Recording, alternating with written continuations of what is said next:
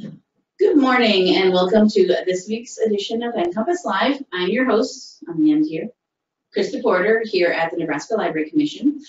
NCompass Live is the Commission's weekly webinar series where we cover a variety of topics of interest to the libraries. We broadcast the show live at every Wednesday morning at 10 a.m. Central Time. But if you're unable to join us on Wednesdays, that's fine. We do record the show, and it is posted to our website every week, so you can get all of our archives there. And I'll show you at the end of today's show where you can get the archives and see today's recording later. So if you're unable to join us on Wednesdays, that's where you'll go.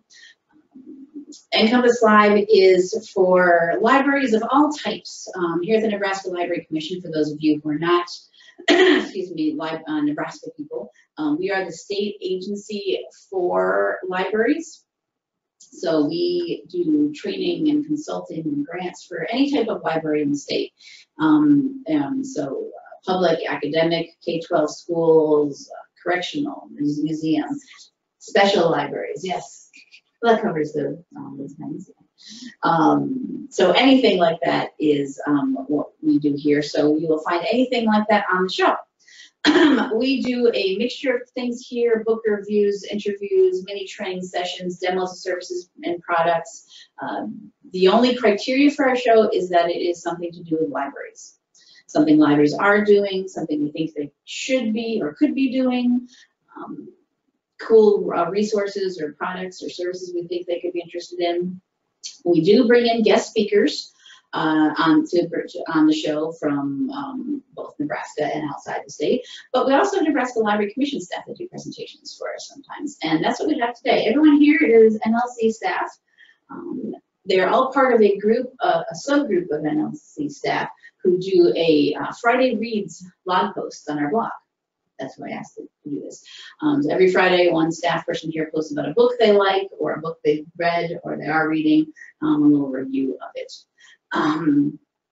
And today, though, we're going to talk about some books we've possibly read, some we haven't. Today we're going to talk about a potentially controversial topic.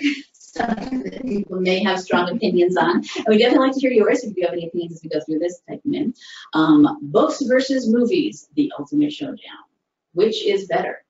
Is the book always better than the movie? Can the movie be better than the book? Do you watch, do you hate all the movies and just want to read the books? I don't know. We'll find out.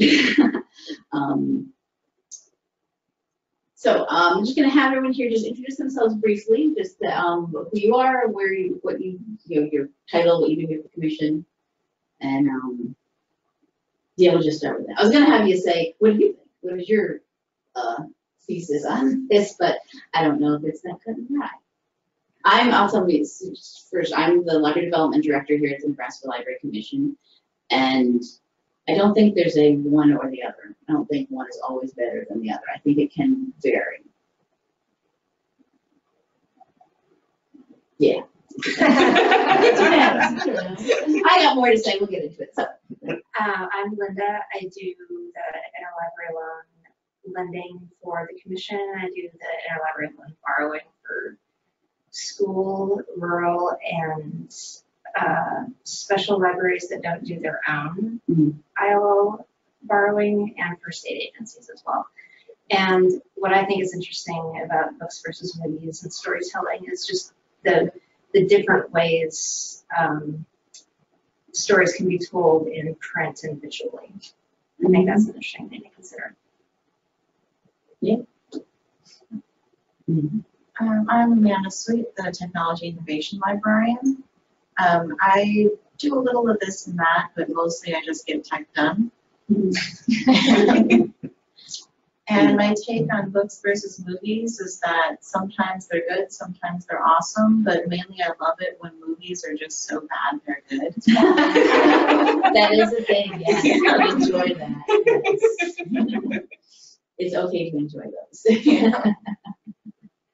I'm Allison, and I'm the cataloger. So I do all the cataloging of all the state publications that are produced that we have here, and I also teach cataloging classes and answer any questions anyone might have about cataloging. And as far as movies versus books, It kind of depends. Sometimes the movie is, you know, better than the book, and sometimes, so. I'm Aimee Owen. I'm an information services librarian, which means I answer questions, fill out a reference. I also spend a lot of time looking for book face worthy covers for our book face Friday series. And so. you manage the, And I manage the Friday read schedule and keep everyone posting. So don't look at last week's, I failed. Oh! It didn't get put up. Oh. Yes. But, yeah, I think that, you know, it just depends on the book or the movie, but I like to be lazy sometimes and watch the movie first, so I don't have to imagine the characters on my own. Oh, that's Look and already know what they look like and sound like. because somebody else has already figured that out. Right, I'm not. Yeah. I'm Sam Shaw. I'm the Planning and Data Services Coordinator here at the Commission and the LSTA Coordinator, which means I collect data as part of the Public Library Survey, we publish our data. LSTA involves planning documents and the federal programs that we administer here. As far as book versus movies, I tend to gravitate towards movies because of time. That's the thing too, yes. Right now, but there are many examples, I think, of movies that do the book justice, and the important thing is that without the book, we wouldn't have a lot of the movie. That's true. Yeah. And also, I was going to mention, I believe Facebook just told me that it's your birthday today, too. It is also my birthday today. Yes. Happy birthday. Thank you. All right, so it looks like we all have pretty good open minds about this, which is good, that it's just, you know, it is what it is. Now, Aimee, you mentioned not reading the book first, watching the movie first. You know, do you think that makes it easier that you don't have to worry about when you're watching the movie? Oh, but what about this part? What about that part? Definitely. I think I'm less disappointed if I've watched the movie first versus reading it first, because then I'm not expecting certain things to happen. And when they don't happen. Yeah, when they don't happen. So, yeah, and then the book itself is an expanded version of that movie. You're getting more. So that's what I was going to ask. Well, what if then you read the book and you're like, hey, they didn't explain that in the movie. What? That's a good way of thinking about it. Yeah, it's expanded version of it. Yeah. And a lot of the things that have become movies lately or recently, less than 15 years. I read a lot of these books a long time ago. Yeah. Yeah. And I don't know what some people can remember specific little bitty things in books and know the entire thing. I know if I read this book when I was in high school, I loved it. I thought it was great, but I won't be able to tell you that they didn't put this guy in the movie. Oh my gosh, I can't believe it. No, I won't be able, unless I read it like this year. Yeah. Although it's a book you read in childhood, sometimes you can have a really deep emotional connection with that book and feel very protective of it. And sometimes then you might not give the movie a chance. Yeah, that's a problem too. I remember that, like, Little House on the Prairie. You know, I read the books when I was like 8 or 9 years old, and my mom went and read it. I think, like, there was a movie, a TV movie or something, and I'm like, no, this is nothing like the book. No, I can't do this. I remember the TV show. Yeah. Very making me mad because Pa looked like he walked out of like a 70s Sears catalog. He just was quite looked right. And There were a lot of TV shows and movies made in the past cared less about authenticity, I think. Yeah. I think more recently they do care about making it more authentic. I mean, you had people in something like that where, well, we don't care that they didn't wear their hair that way. He's wearing the shag cut that was popular at that time, like in real time. Dr. Zhivago, like they look fantastic in that movie, but they don't look like they were in the Russian Revolution. No, they really should. At all, but they look great. So I mean, it's a fun movie to watch. And have access to so many tools too. I mean, think about Game of Thrones and what their budget is. And Yeah. You know, or another HBO series, Little Big Lies or Big Little Lies. I don't remember, Big Lies. Yeah. I mean, the budget that they have for things that they can do are a lot more than Little House on the Prairie. Yeah.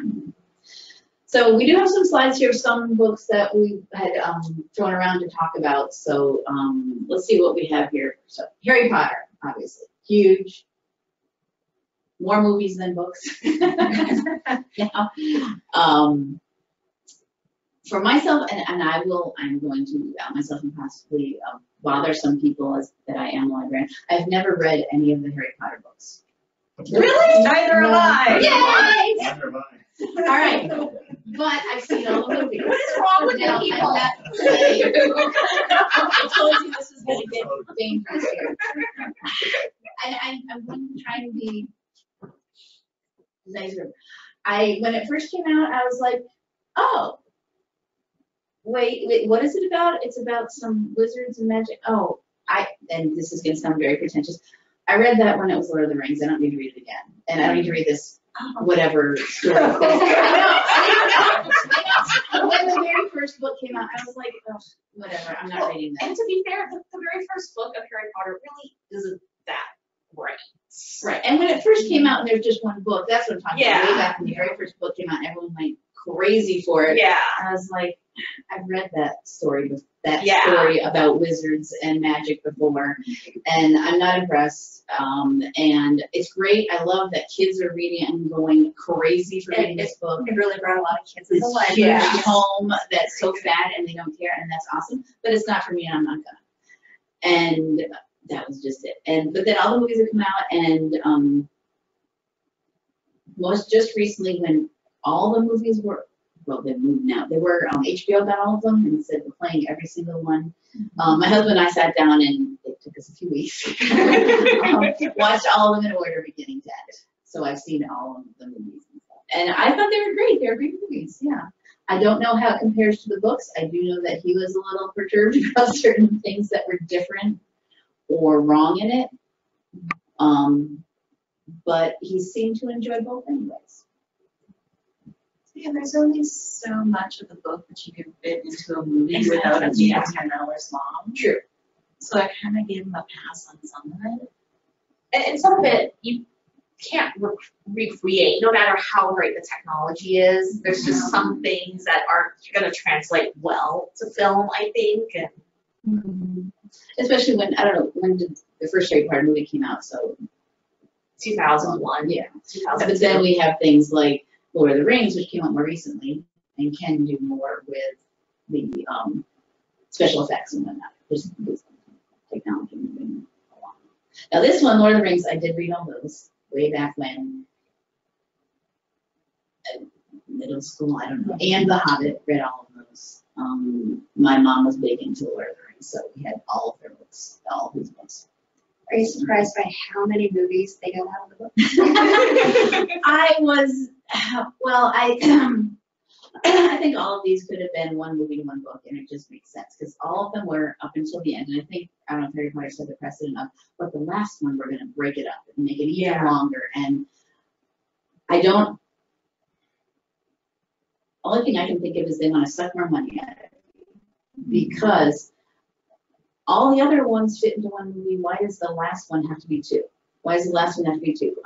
Hunger Games. Why does the last one have to be two when all the other ones all fit into one? You're blatantly just saying, we're going to make you guys pay us more money. And it's really offensive, I think.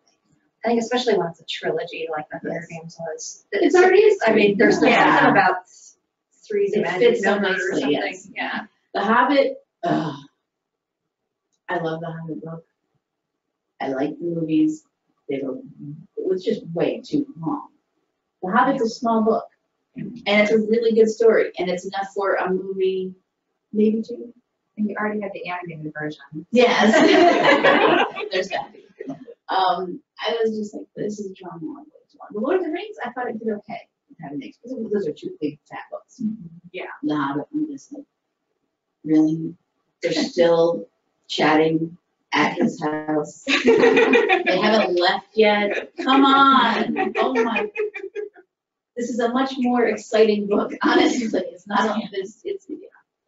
Pack up your baggage and go. Yeah. I mean, I did enjoy it at the end, but it was just like, me having gone, where's Smog? Where is he? Get him in this movie already. So, I don't know. Another one along the same line, Game of Thrones, huge set of books. Huge TV series still going. And the TV series is ahead of the books.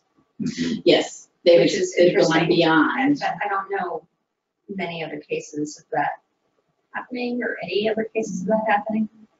So I don't know how he's gonna write the next book or like, Hasn't what it if he been- changes things? Hasn't it been delayed, like the Yeah. final book in the Yeah. series or something? It's, I was waiting to see how the show ends up. I think that what he described, George R. Martin described, was that they gave him this truckload of cash. Yeah. And he said, okay. here's the general story. And so they're kind of going. So they kind of and know it's his- for a his- license with. They kind of know his outline. Yeah. Yeah. Right. So that's one that, yeah, it's not, the series, the books itself don't have an end yet, because he's still writing. The series is still going. Walking Dead is the same thing. That comic is still going. The TV show is still going. And it's very interesting how you,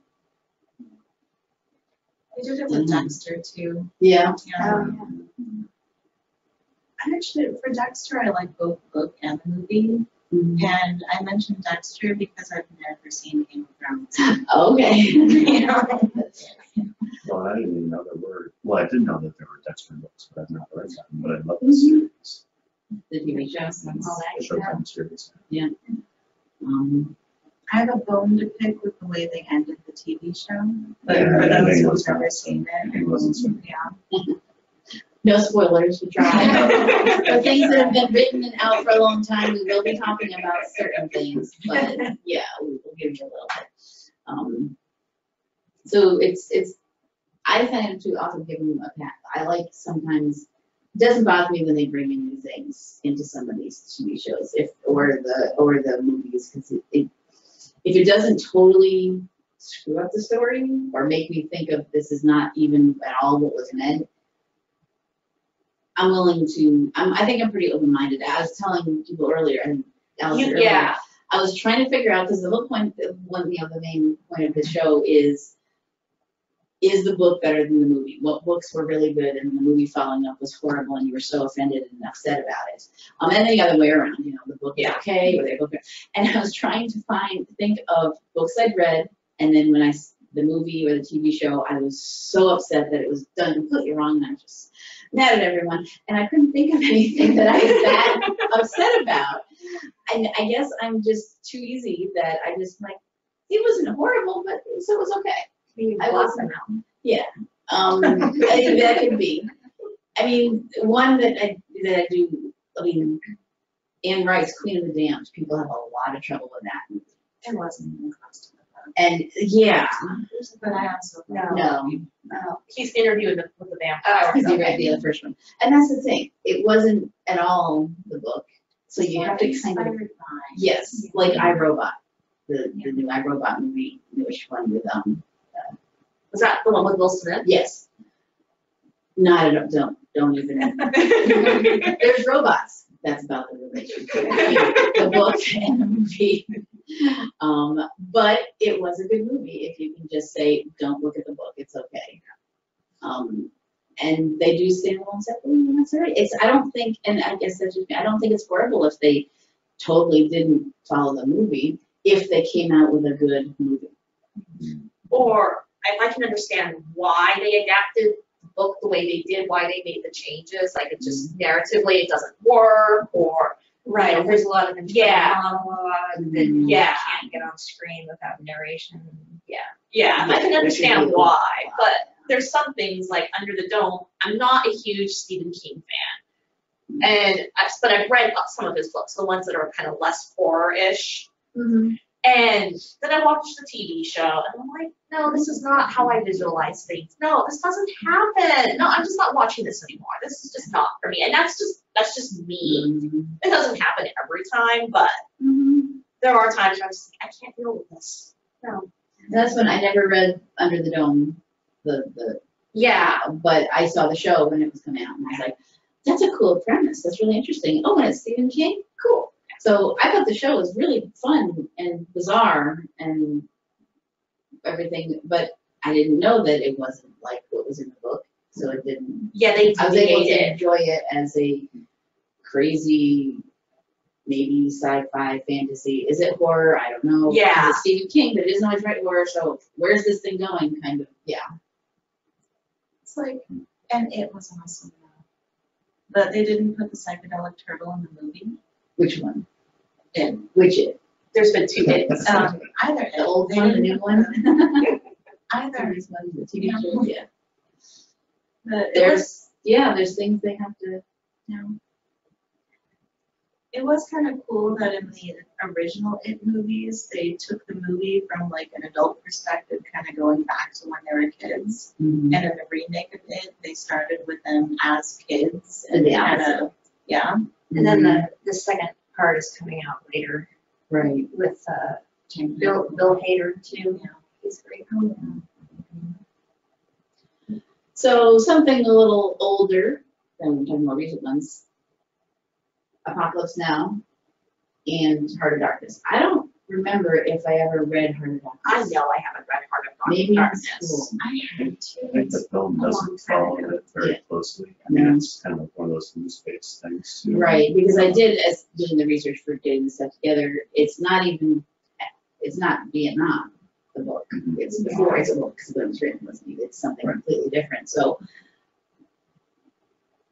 what is it? Because this is one that you had mentioned. Yeah. What's I think good or bad that's about the way it one thing that, like you said, the disclosure is it's loosely based on the book, but for Mhm. me, the movie was much better than the book. Ah, okay. And I think that those, we talk about thematic elements like what who's the director, was Coppola? Yeah, yeah. Yeah. Translated, the war scene so well to film Mhm. visually that, and I think most people would say would not recognize Heart of Darkness, but they would definitely recognize Apocalypse Now. Oh, yeah. I'm sure a lot of people don't realize. Yeah. There's many movies, I think, because there's so many. Like you said, if we didn't have some of these books, we wouldn't even have the movies. And I'm sure a lot of people don't realize that some of these came from books, certain movies coming out nowadays. Sure. Shakespeare did that. Tell me Yeah. something about you. Right, Yeah. that you don't realize, it's actually based on. Yeah, True. Clueless. Yeah, Emma. Yeah. Good times. So The Godfather, here's another one. I have not read the books, but I've seen all the movies, which are, Again, Marlon Brando. yeah, I don't know. That was just me. Oh, well, I'll just say that I think with The Godfather, the first movie in the trilogy, it's 3 movies, was based upon the Godfather book, but there were no second or third books. Everything I after think that was. Mario Puzo worked with Coppola again Mhm. and said, I'm going to write the screenplay for the second and third, and then subsequent books came out. Like based on the movies, Yeah, not the other way. and I think that's the same thing. I really like I mentioned earlier, the Little Big Lies, the HBO. Mhm. So I'm reading the book right now, and I think that's the same situation.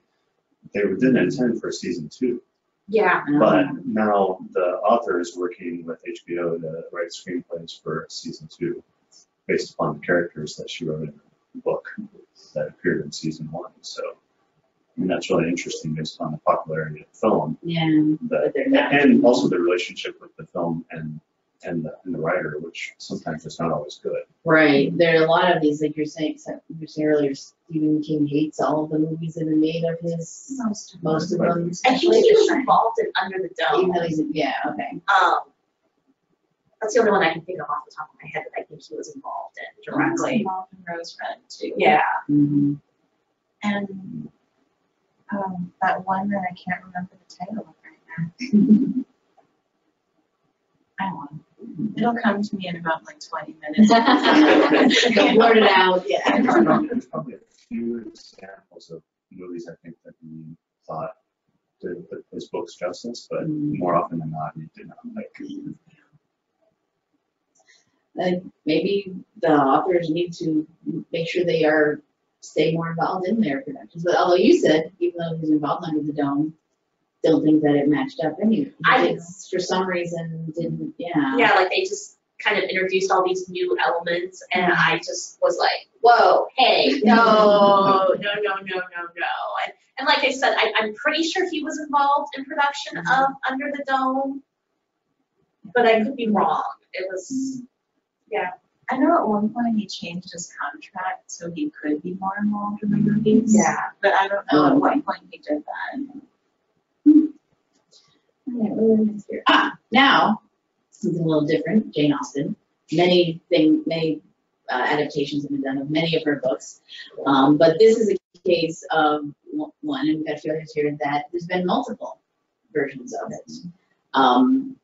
The BBC one, that's the one that is, recently people are really in love with, many people. And then there's the more recent, the newer one, Keira Knightley in it. Which one, I don't know. They seem, how different each of the, sometimes this is something I think about is each new production, is it much different from the previous one adaptation? Wasn't BBC a miniseries? Yes, Yes, it was. And it's much more faithful to the book Mm. than the 2005 production was. And Because they had also, more time. yeah, it had because more of the time. miniseries, And also, I remember, and I read this might have been something Keira Knightley said about Pride and Prejudice when she was involved, was she felt like the original BBC was more kind of like an adult version, like kind of almost a more idealized version of, what life was like during Regency England in the early 19th century. Whereas during her Pride and Prejudice, it was more, she felt like it was kind of, I think she used the word teenager a little bit, not in a kind of a derogatory sort of way, but just kind of the overall mood a little bit. I know the 2005 is kind of regarded as, I think I read somewhere, I'm a huge Jane Austen fan, and Pride and Prejudice was my favorite book. So, that, kind of the 2005 was kind of more the artsier version in some ways, and they did deviate. There is one scene in particular where Darcy declares his love, and in the book and the BBC production, it actually happens in a house, whereas in the 2005, it's like actually like it's a gazebo and it's pouring rain. And Darcy is soaked in, yeah. So he's still happy to come. Yes. I guess that would be like, a teen angst type. Oh, Yeah. When in the book in the original, it's like, it's just in the house. Yeah. In the house, no big deal. Yeah, and it's They made it more dramatic. they did, and I think this is one case where I think both have their strengths. I like, well, really all three, the book and the two movies, and I like all of them. It's probably one, not just one, but kind of, an example of where, they did improve upon the book in some ways, and that, they had really great source material to draw from to begin with, and there's some things that you can't do in the movies that, Jane Austen did in her books.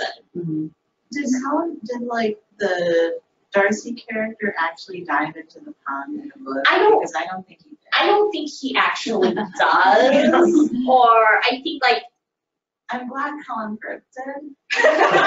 we're all glad Colin Firth did. Except maybe for Sam, but. I think, it talks in the book, it talks about him being kind of hot and sweaty from riding on his horse all day. But I don't think, he actually, Had to cool off in the pond. Yeah. So also we have Sense and Sensibility, another Jane Austen. Now, how did this one do? I think, again, it was another really good adaptation. Emma Thompson wrote the adaptation and won an Oscar for it. And, obviously some things changed. But again, I felt like with Pride and Prejudice, she was very faithful to the overall story, the overall narrative, to what Jane Austen intended. And that's the thing too.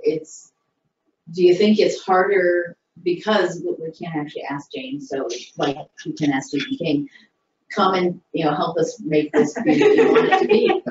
And that's interesting. Yeah. I don't even know what Jane Austen would even think about us turning her books into movies. I think she'd probably be surprised that 200 years later we're still reading her books. Yeah, we're thrilled. But And with Sense and Sensibility, when she originally wrote it, I think it started out as a series of letters between the two sisters, and so that kind of explains some of the overall narrative structure of the book a little bit. But I think she'd be really happy with what we're doing in her books. That Hollywood and the BBC, they try to be very faithful. Yeah. And, and capture, because Jane Austen is so beloved. And kind of like with Harry Potter, it's a very kind of divisive issue among Austen fans. And, Or, except when you get to it, and I didn't put it on here, Pride and Prejudice and zombies. I don't know. They were like completely different. I read the book. I never saw the movie.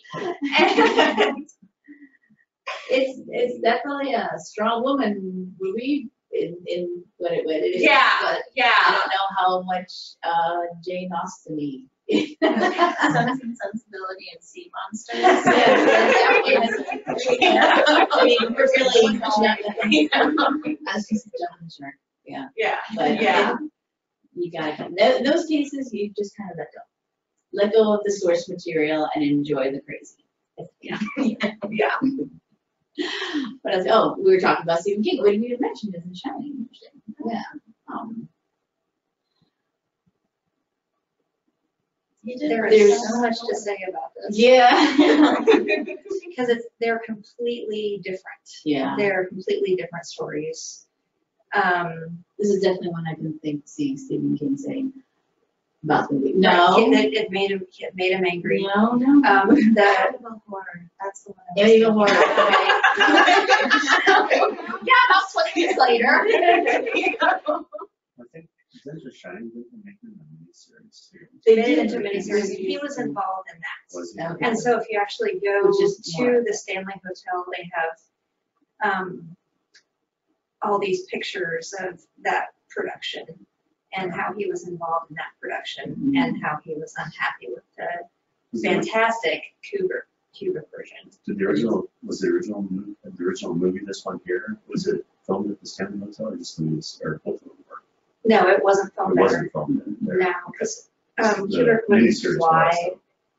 He wouldn't get on a plane, and so they had to do things in areas that he could get to that weren't by plane. And the really dramatic opening footage is actually shot in Montana. Oh, Mm.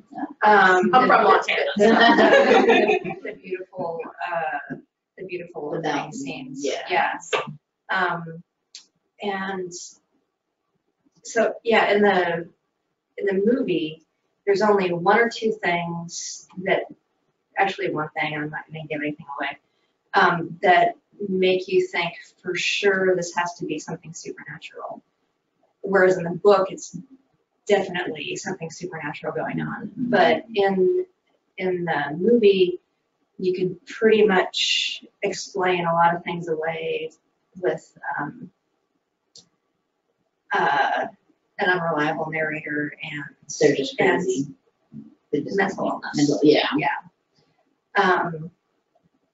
And that's another one where, like, I think The they Shining turned it continues. more into a horror of mental illness. movies, Yes, not a horror of supernatural. right.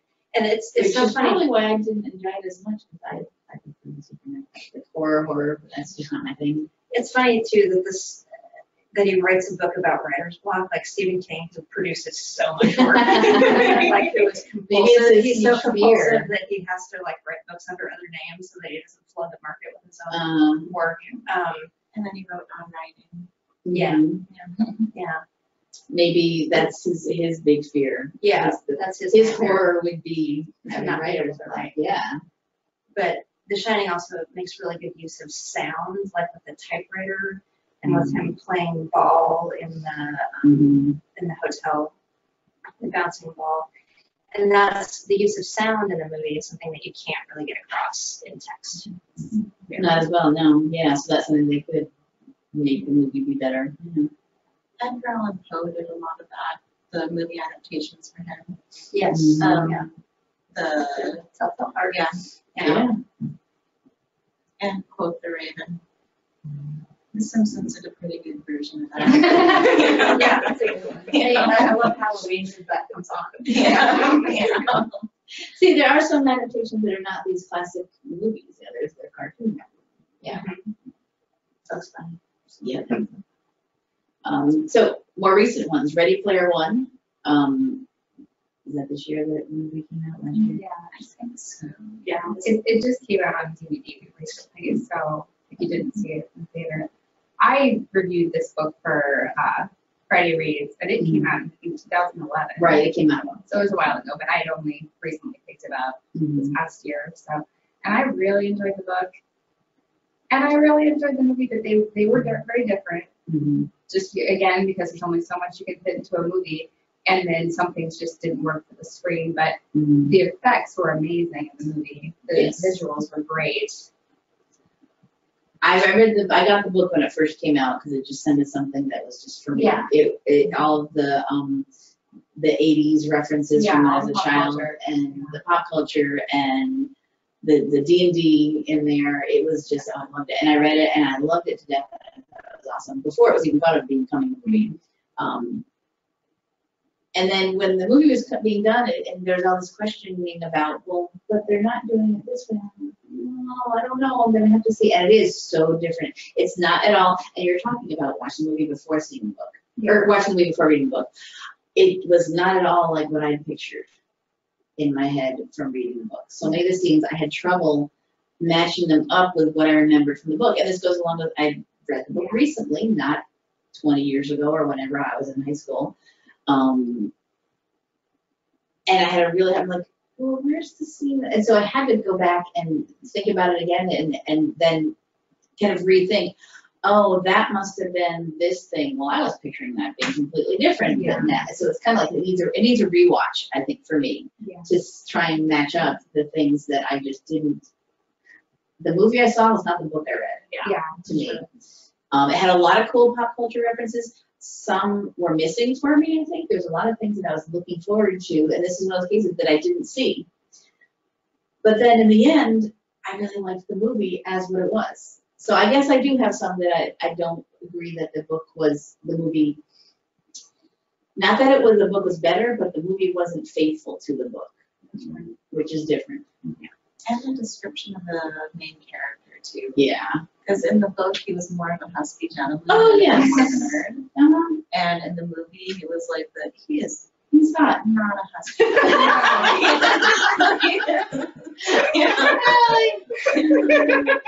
I kind of wonder about this one because the book is not as old. So this is not one that Steven Spielberg, he's the director, right? Yeah.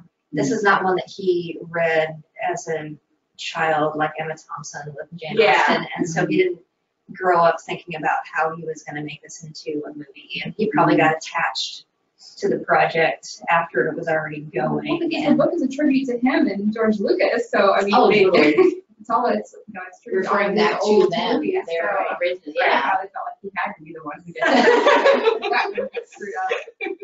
Absolutely, that's fine. Another recent one, and this is one that actually is because I came up with the idea for this show, and right at the same time as Lynda was posting a Friday Reads about sharp objects. About sharp objects. This is another one where the use of sound is really interesting in the show, which they couldn't do in the book. There's a lot of roller skating in the show, and if I had read the book first, I would have probably wondered where the heck roller skating came from. But it kind of makes sense because the way it sounds is really interesting. The way it makes the characters move visually around the other characters is really interesting. And it helps further the narrative in a way that it would have been kind of silly to have in the text because it wouldn't have had the same effect. The performances are fantastic in the show as well. I started reading the book after I started watching the TV show. I started watching the TV show because of who was in it. I thought Patricia Clarkson was amazing, and I really like Aimee Adams. I'm not remembering her name, but the woman who plays the younger sister is fantastic, and it's the first time I've seen her in anything. But I know I have friends who are big fans of the book that did not like the show at all. Because they had a strong connection, an emotional connection with the main character. And the director did do a lot of took a lot of liberties. The show, there's one whole episode about Calhoun days. It's not in the book at all. And, but it was a really important episode, and it was a really visually interesting episode and helped us understand the characters more. I recommend them both, but they're very different. So you mentioned watching the show first and then reading the book, and Amy, you talked about that, and I'm sure others have done that. Has there ever been a movie you've seen that you know there's a book of, but you've not wanted to go back and read the book after the fact? Let's say, it could be for various reasons, I don't know. Princess Bride. I've heard horrible things about the book. I have a copy of that on my shelf, Yes. and I was gonna read it, but I so love that movie. It is such like nostalgia. That's my childhood right there. But I saw the movie and then read the book, Yeah. and I can understand why they adapted the book, adapted the book to the movie the way they did, because the way it's originally written, it wouldn't work as a movie. It just But someone, Rob Reiner, had the idea, I can make this fun. I can make this a thing. Yeah. And it really does hold true to the intent of the book, because in the book, I think I can say this without giving too much away. So the author of the book, he's recounting how he heard the story of The Princess Bride as a child. And he's like, I love this book. This was great. And so he goes and he finds the original book and he's reading it to his kid. And his kid is like, this is horrible. I don't get what's going on here. There's all this yes, that, but there's all this history about these, and so the author is thinking, oh, my dad told me the edited version. That's the thing. The book actually, the subtitle, if you look, it's the good parts version. Yeah. So there is this book, The Princess Bride, which is something completely different. It's like the book within the book. Yeah. Different from what the actual Princess Bride book is that you will read, because he's just said, oh, it's the good parts version, and then that's what the movie is also. And so the movie is very faithful in that respect to the book and trying to capture the good parts. Right. And they don't really address that as blatantly as it is in the book, except for where the grandfather is saying, I'll leave out the kissing parts. But then, towards the end, it's okay, you can go ahead. I guess it's all right, then it's really cool. And so, I don't know if that kid reaches puberty through the whole reading the book, but, he becomes okay with it. So, it is interesting that, that's what that was interesting. We were always talking about reading on something, anything that you just didn't want to. Sideways for me. Yeah, that's when that's, we do have that here, Love the movie. Found out there was some books. I didn't know there was a book till now. Did you ever even go back and read it, or No, the book? I haven't checked out. I never got to. You don't have to, it's all right. And hey, look, that's what's next. Okay, So, Like I said, I love the movie, and I have no desire to go back and read the book. It's like, why bother? But maybe I will someday. I don't know if this is another one, and I only know this from trying to find these book covers and whatnot. It's been pretty difficult. I was trying to find original, like the first editions of a lot of these books, because of course after a movie became big, there's new versions of the book that were published and whatnot, based on the movie or whatever. And this one, it was really difficult because the book and the movie came out in the same exact year. Oh, wow. Yeah, and then there is actually there's two sequels to the book, self-published by the author, which is very weird and interesting. I don't why That is interesting. Now that may be worth reading. Yeah, it's Sideways the sequel is called Vertical. So Sideways Vertical. And then there's a third one that has something to do with wine. I don't know. That reminds me of another one, actually. The TV show The Leftovers. I really liked that a lot. And then I went to go, I heard it was based on a book, Tom Perrotta. Have you read it? I really like the series. I went back to read the books, and I think I read the first one. I was like, I picked up the book and I leafed through it, and I was like, this is not matching up with the images I have in my head. And I like the show so much that I put the book back on the shelf. yes, same thing. It's okay not to keep going with the book. If you don't like it, don't waste you got a limited There's too many books out there to read. You got a limited lifetime.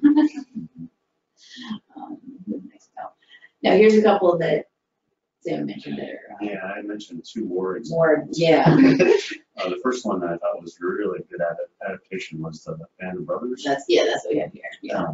Really liked the book, really liked the series. The second one was Unbroken, which I love the book, Mhm. hated the movie. And I don't know if it's just because the book delved so much into this aloneness of Mhm. him and what he went through personally over a long period of time. You really can't cram that into a short movie. So Mhm. when I saw the movie, it's like I didn't really have those same feelings that I did when I read the book. Or maybe it was just adaptation. Maybe it was just I wasn't buying what Angelina Jolie was selling. But I didn't feel that empathy that I felt for him when I read the book, when I saw the movie. I think that if I just saw the movie without reading the book, I would have really had a really hard time, having that empathy for him and what he went through. So it's interesting then that the empathy you felt reading the book didn't come along with you already when you watched the movie. Yeah, Like it didn't. a movie can be so, I don't know, badly is the right word, but done that even though you already had that feeling, so you went into the movie thinking, oh, this is going to be a heart-wrenching, and that didn't carry through. The movie can completely break you from that preconceived and say, That no. was my experience. But I don't know if other people had that same experience or not. I actually watched the movie first and then I read the book, and I think I liked it more in that order. Because I think you're right that if I had actually read the book first, then the movie would have been ruined for me. But it's one of those to each their own.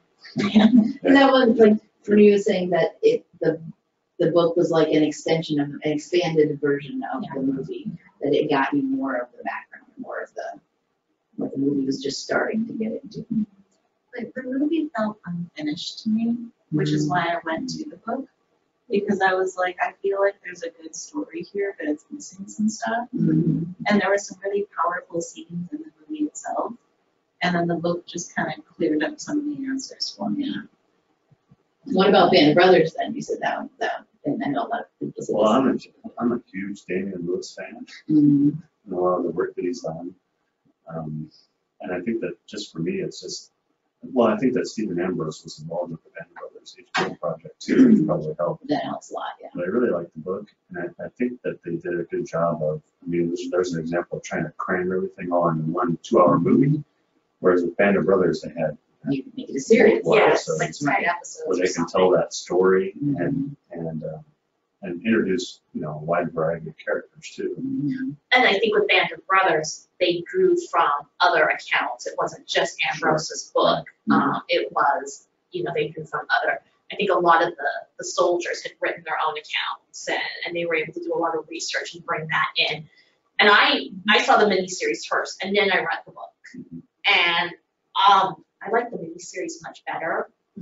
And part of it is, I have a background in history, and Ambrose kind of has a bad name among historians That's because true. he doesn't, he didn't cite his sources very well, or quotes or ideas, and so that really kind of colors my. Whenever you're reading anything. Whenever I read Ambrose, I'm always like, no, Well, dude.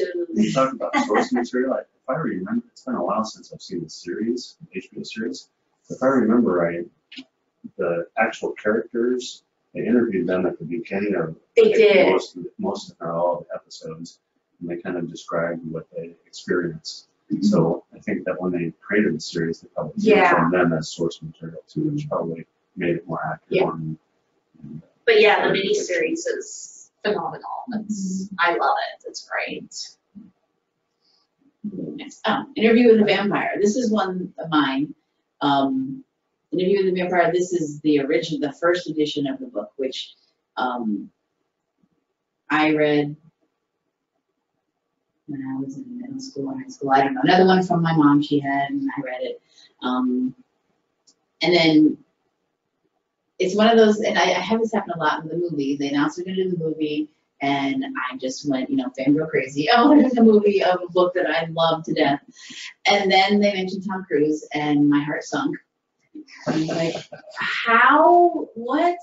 No, I'm crazy people, and then but I'm open-minded enough to say I'll try it. I mean, I don't think I've ever not completely watched something just because I thought, are they crazy? Because you know what, somebody must. It's worked before with other things, other TV shows or movies or things. You don't think this actor can do it, and they just are completely transformed either by their own acting or the direction or director or whatever makes it work.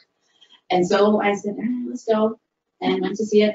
And it was awesome to me. It was like they went in my head and took what I had pictured and put it on the screen.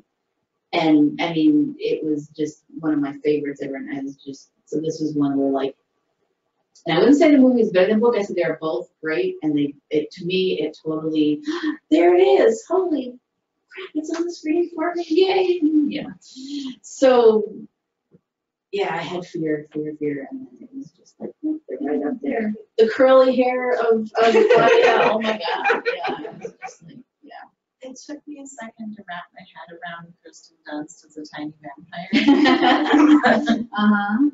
I remembered in, sorry. Yeah. I remembered in an interview she complained that Brad Pitt had chapped lips, like they were really dry. She was like 12 or 14 at the time. Right.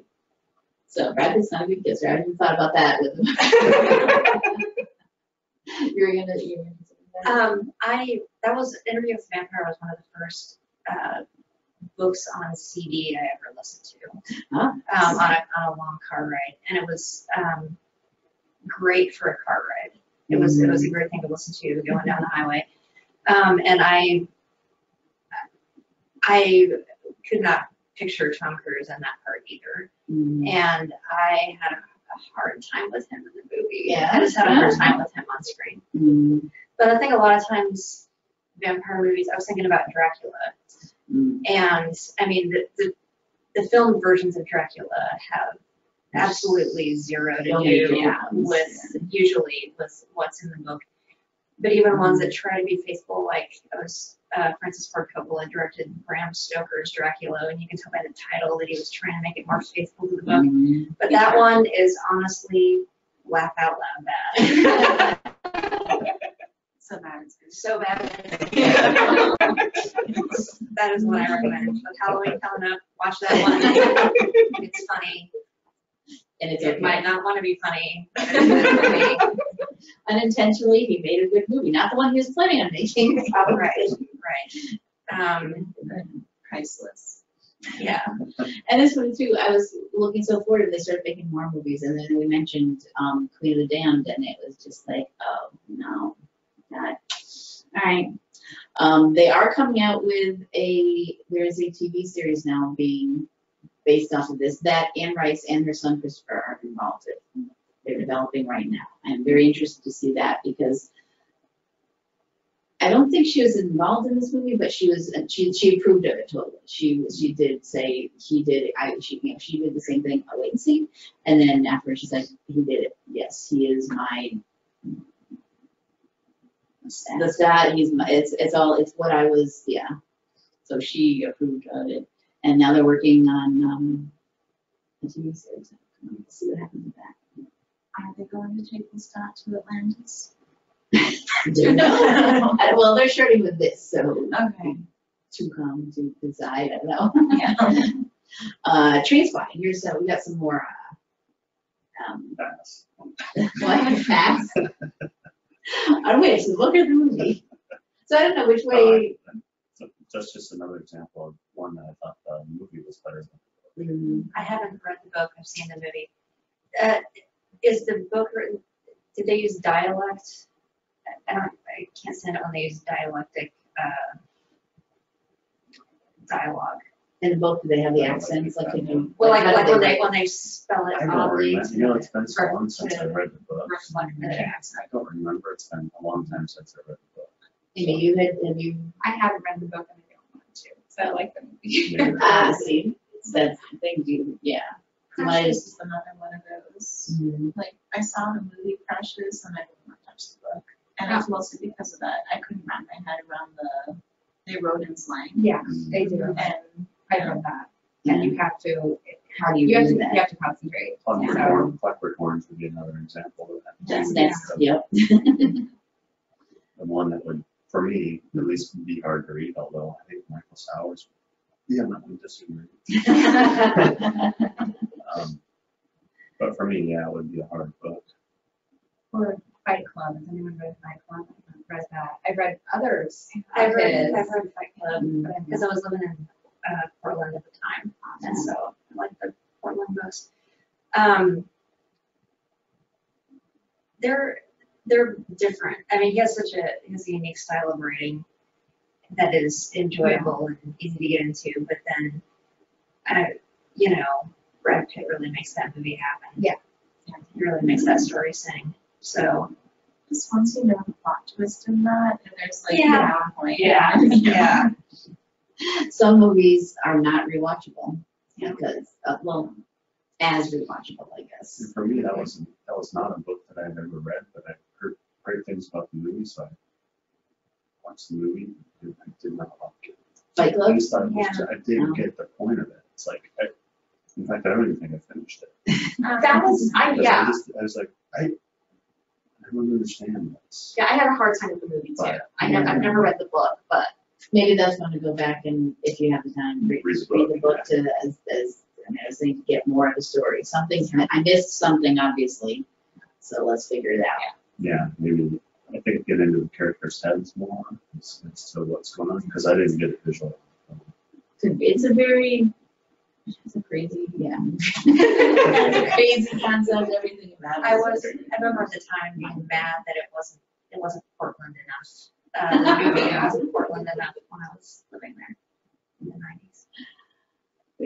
Now we've got, just want to let them know, it's about a little after 11, we started a little after 10. We're going to finish up with just the last few things we have here to talk about. So if you do need to leave, that's fine. We're recording the show, and the whole archive of recording will be ready for you to watch later. So here's one, Anne of Green Gables. There have been a lot of adaptations of this. The one I remember most is the one there in the middle. And right now on Netflix they've come out with Anne with an E. Has anyone seen the Netflix one? I've watched a few episodes. I haven't finished it yet, but it's very dark. It really goes into That's like what I how was reading, that it's not this, yeah. she's a lot of flashbacks. She was very abused in other homes and where she was. So she's often like going into these horrible past episodes of what has happened to her. So but it explains a lot about her personality and how fantastical she is about her imagination. Now, the book isn't dark that way. No. No.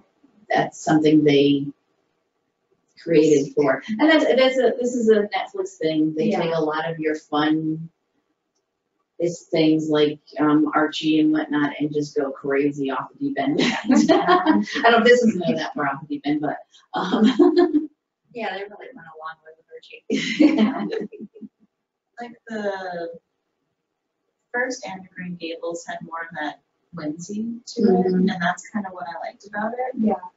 It was like pure imagination, and it just kind of progressed through there were actually, I think, 3 movies. there were sequels, yeah. Yeah. Mhm. and they kind of combined a lot of the books: Anne of Avonlea, Anne of Green Gables, Anne of the Islands. Yeah, and that must be what this is. At the bottom of that one, I see it does say 5-disc collector's edition. Yeah. I'm just gonna screenshot of something.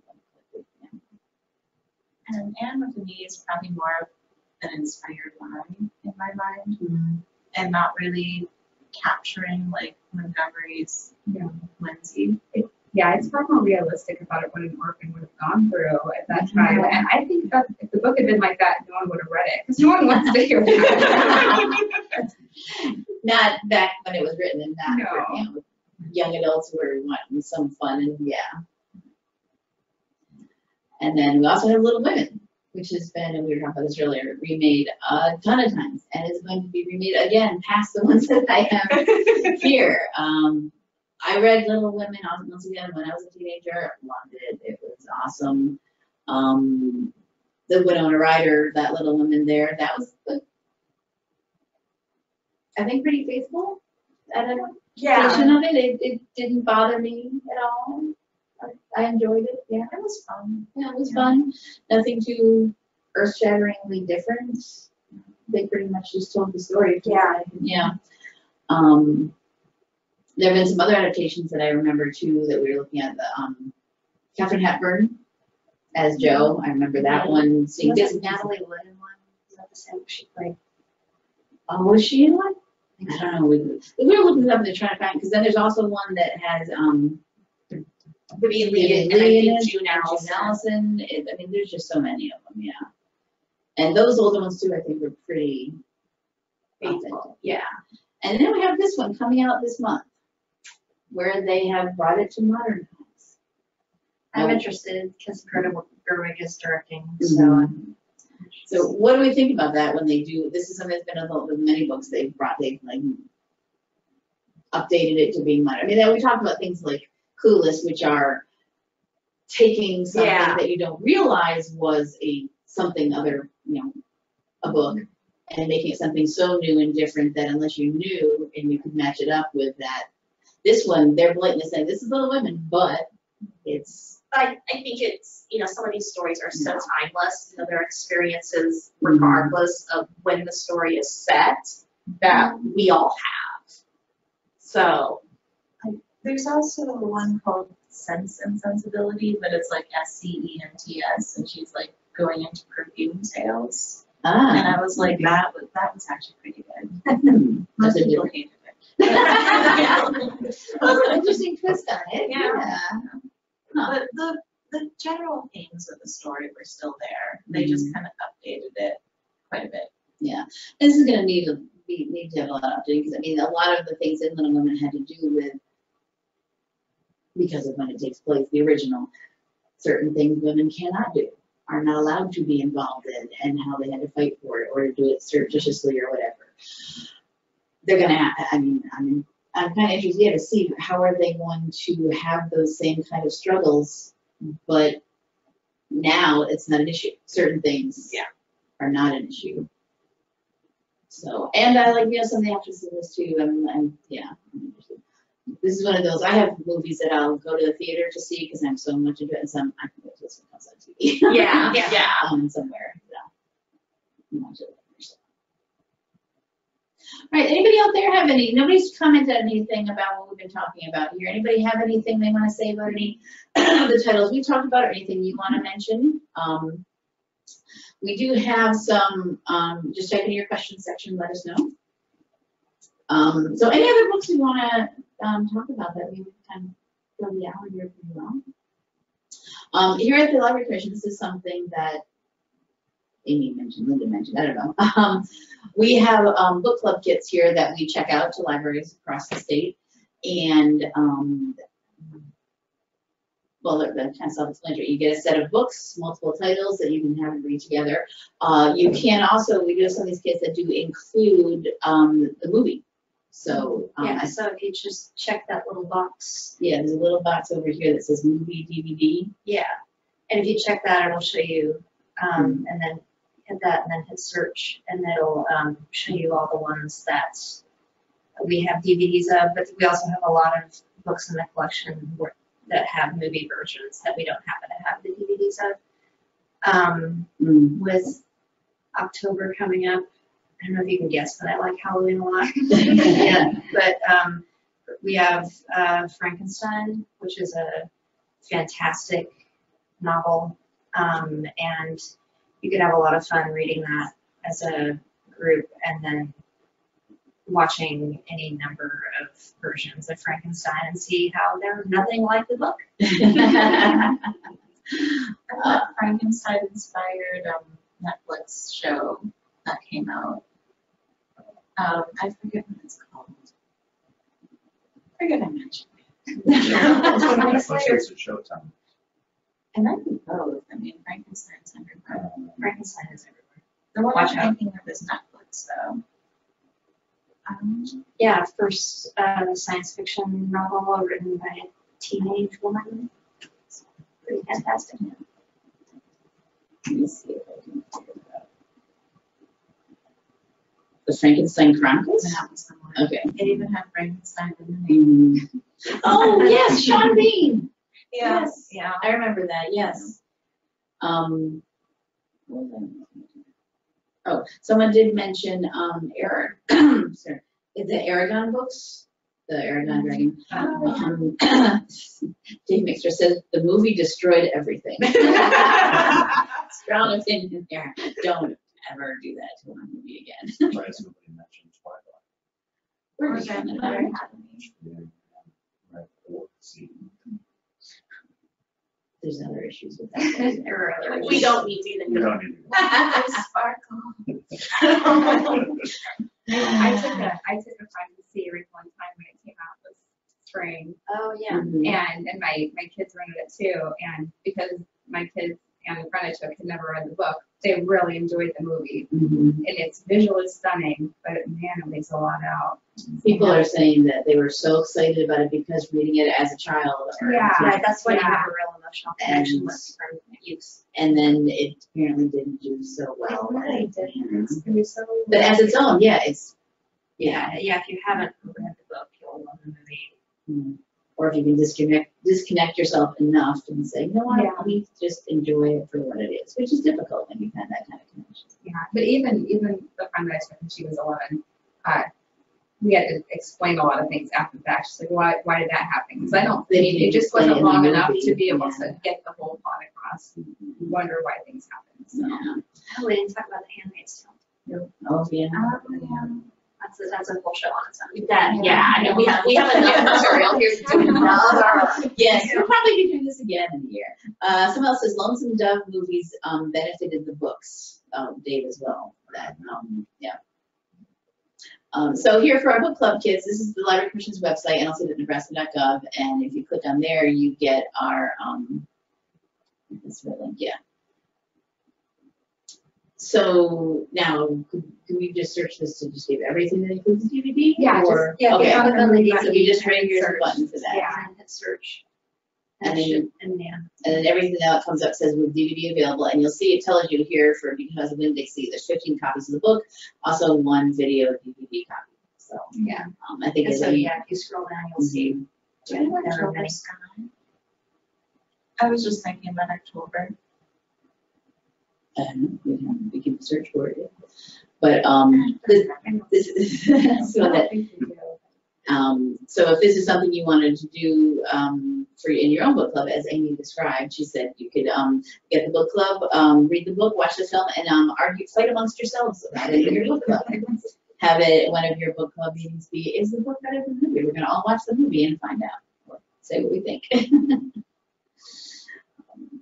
So one other thing I have on the slides too is a website that I was led to, and we also said that New York Times is doing this as well. Yeah, where you can sign up for like, and you can go in and search the website, but part of it is like they encourage you to sign up for like weekly or bi-weekly updates of like different movies that are available for streaming on various services. And a lot of it is stuff that you might not have ever heard of, and it tells you like what service is available from.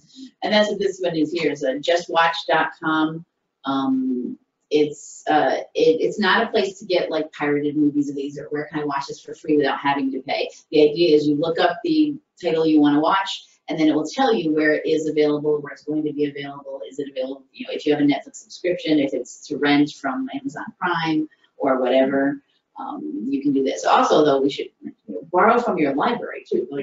This is our book club kits that we were showing you. Go check your local library and see if they have the movie you want, that you can then compare to. Because lots of things are on the streaming and lots aren't. And your local library might have Hoopla, and Hoopla is a streaming service. Right. And they may have some of the older versions of these, like the Little Women one. There's one in the 1930s that kept happening in the 1940s. That's the kind of thing you're not probably going to find on the streaming. You're going to need to, if you want to go and look at those. All right. So, any other last minute words of wisdom or questions from the audience? As you see, we've been talking about a lot more titles here. Oh, we should have mentioned this. This will probably come up again. We have a large group of people here that do our Friday reads, as I mentioned. So maybe we'll have some other people that would want to talk about what they think about books and movies. So maybe this is All right, so I'm going to pop back to the website. And we're gonna get our NCompass Live webpage up. Now, the NCompass Live so far is the only thing on the internet called this. Yay. So if you just Google us or search us with your search engine of choice, you will find us in our archives. Our recordings go here. These are upcoming shows, but our recordings go right here underneath. And the most recent ones are the top of the list. So today's will be there probably by the end of the day today. Everything processed. We will have, this is last week's, we had reporting and presentations about the Great American Read, which many of you sales around there, by the way. Interested in voting for your favorites there. The slideshow and the recording will be available on there. So I'll post both of those so you can see some of the books that we talk about. Now, as you know, as you're here, we did not have slides for every book we discussed, but that was just, you know, a get us started kind of thing. But that will be there. Everyone who attended here live today and registered for today's show will get an email from me letting you know when the archive is available and ready for you to go and watch. So for the end of the day today. So I hope you join us next week when our next two NCompass Lives are about grants. We are offering grants now again at the Library Commission. Next week, get a youth grant for excellence. Sally Snyder, our coordinator of children and young adult library services, will be here talking about our youth grants for excellence that are available. Right now, the grant is open and the deadline is October 15th. So come join us next week to learn more about that. And then right after that, we are doing continuing education and training and internship grants a year. We haven't done CE grants in a while, but we're bringing them back, and we will have internship as well. So I will be here, and Holly Duggan, our CE coordinator, talking about those. We are working on getting those pages updated with dates and information, so look for that coming soon. But we have a deadline to do a show about it in 2 weeks. But we're working on it as we speak. I believe the idea is internship grant deadline is going to be in November this year, and CE deadline will be December. Dates to be determined. But that's what we're working on right now. Each grant 1 month after the other, so not all on top of each other. So definitely sign up for those. Sign up for any of our other shows we have coming up. NCompass Live is also on Facebook. If you are a big Facebook user, give us a like over there. Slowly. And you'll be notified when we have new shows coming up. Here's a reminder to log in for today's show. When our recordings are ready, I post on here as well. So if you do like Facebook, like us over there, and you'll get push notifications from there. Other than that, that wraps up for today's show. Thank you, everybody, for being here today and squishing in the camera. We all fit.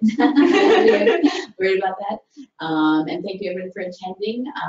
Look for the archive, sign up for more shows, and we'll see you next time on NCompass Live. Bye-bye.